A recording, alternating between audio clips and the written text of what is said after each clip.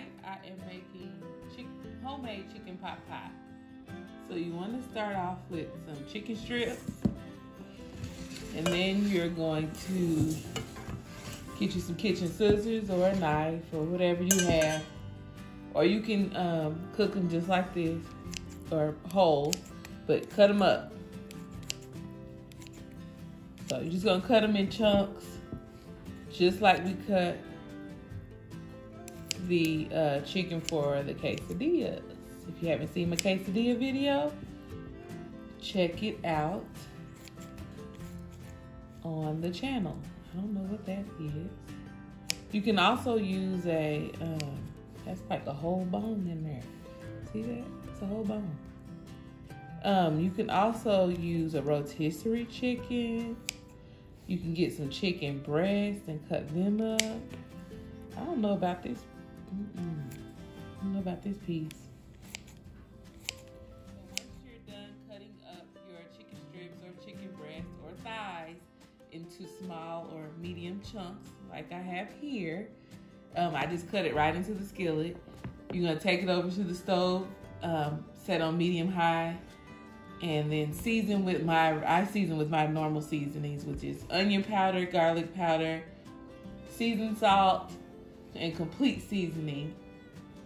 And then we'll cook it until it's done. All right, so again, we're gonna season with seasoned salt,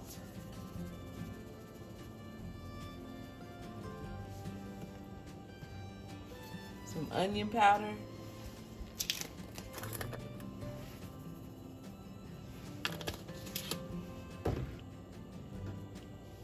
garlic powder,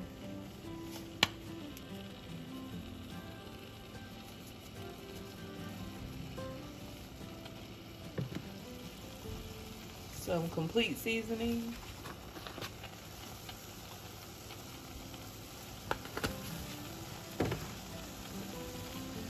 black pepper,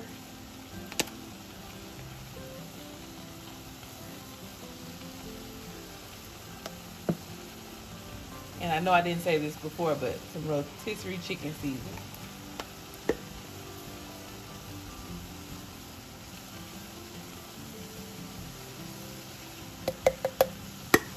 Now that we've added all of the seasonings, just want to stir it around and make sure the chicken is evenly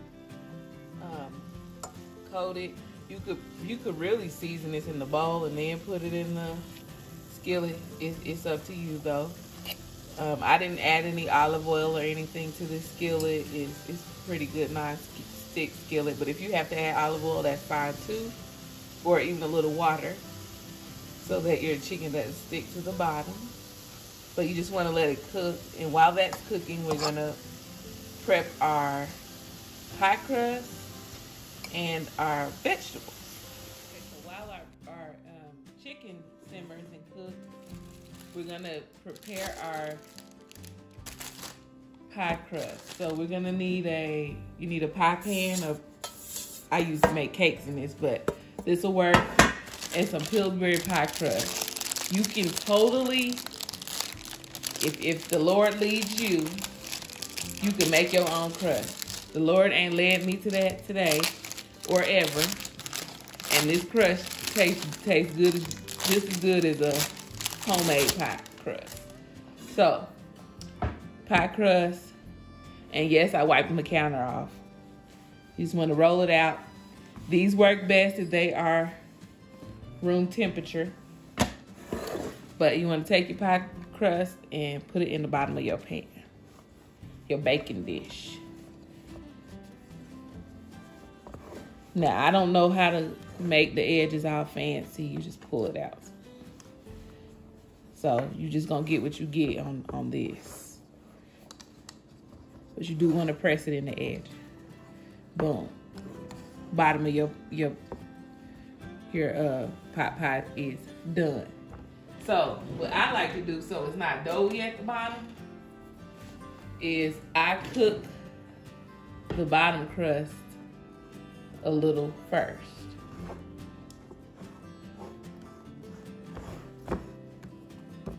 To aerate it, or whatever they call it, the chefs, you take a fork and I'm sorry, I'm trying to look in the camera and record this. You're gonna take a fork right here and poke some holes in it.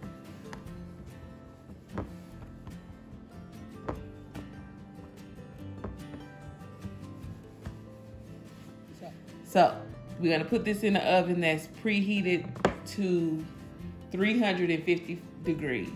And we'll just let it cook until it's halfway done. So I'll say about 10 minutes. So normally in your pot pie, you wanna use the mixed vegetables. And I have used this before, but I don't like peas. So instead of picking the peas out like I normally do, I'm not gonna use this, and I'm gonna use this. This is gold and white corn with carrots and asparagus. It's still gonna be good. So you can use this, or you can find something without peas if you don't like peas. I hate peas, so this is what we're using tonight. Okay, so now that our chicken is fully cooked, we're gonna add the frozen vegetables. So change of plans, I had to use my other mixed vegetables bag, and guess what I did? Picked out them peas. I know what y'all thinking, Jean. Why you did? You know you didn't. It did. Here it is. No peas. Oh, there's one. Oh no, that's a green bean. So you're gonna sprinkle that into your chicken. You just want to get it unfrozen. This is just a steam bag of mixed vegetables. They don't have to be cooked all the way. You just want to knock that little bit of ice off. So I'm gonna increase the heat and let those simmer until we get to our next step, which is adding our soups. So veggies look how we want them to look. So now we're gonna add 1 can of cream of chicken.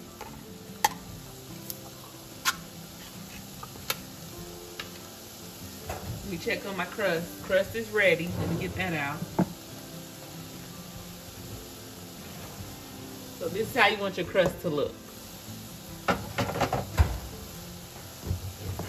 So, sorry, back to the 1 can of cream of chicken.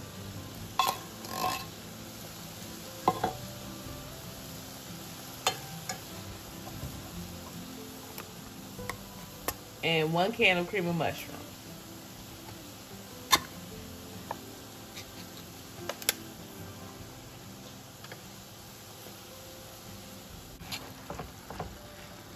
So you want to stir that all up together.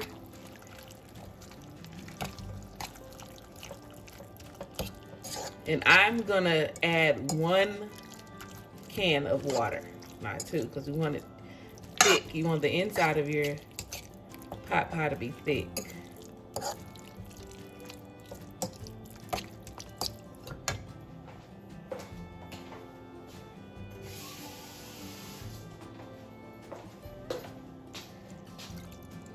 I ain't even do the whole can, because you just want to kind of get it to the consistency you like. If you hear tap dancing in the background, it's my dog, my children. They like to come right up to the edge of the kitchen so they can see what I'm doing. And one day I'm gonna show y'all my face. I'm gonna put my face on here like I did at Christmas with my niece, because everybody's been requesting that. And I'm gonna do some more collaborations. So just stay tuned. You gotta keep watching my channel. And send me ideas. Send me food ideas. I did end up doing the whole thing.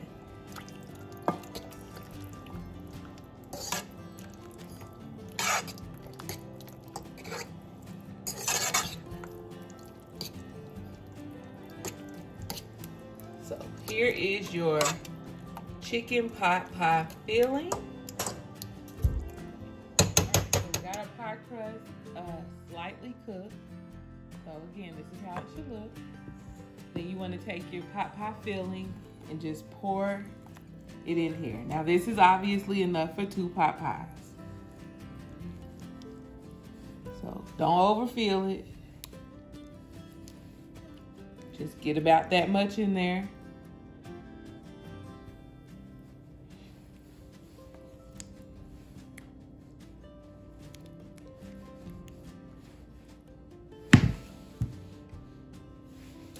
And you're gonna take your second pie crust, lay over the top. And again, the pie crust need to be room temperature for best results. And it tells you that on the package. So look, boom. There go a pot pie.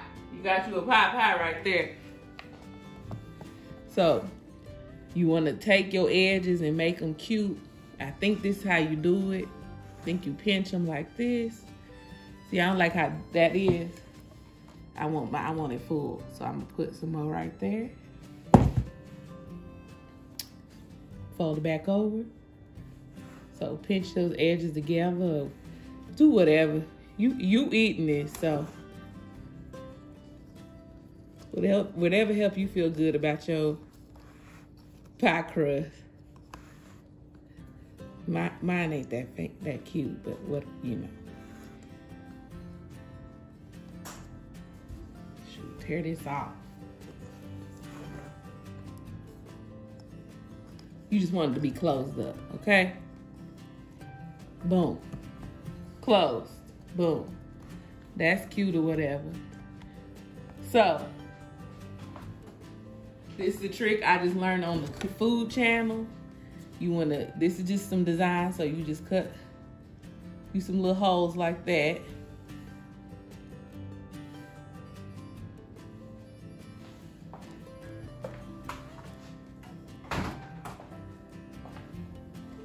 And then you take some egg whites or egg wash. Get you one of these if you don't have one. Or use your fingers. And you just brush it over the top. And that'll help it brown and not burn. And I think you're supposed to mix some water with this, but I didn't. So we're gonna learn today. We're gonna see what happens when you don't mix the water with the egg whites.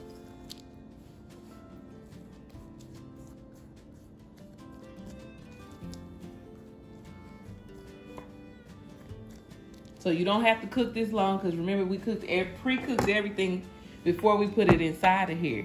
So all we're doing is browning this top crust and make sure that egg white get cooked so you don't get salmonella poisoning.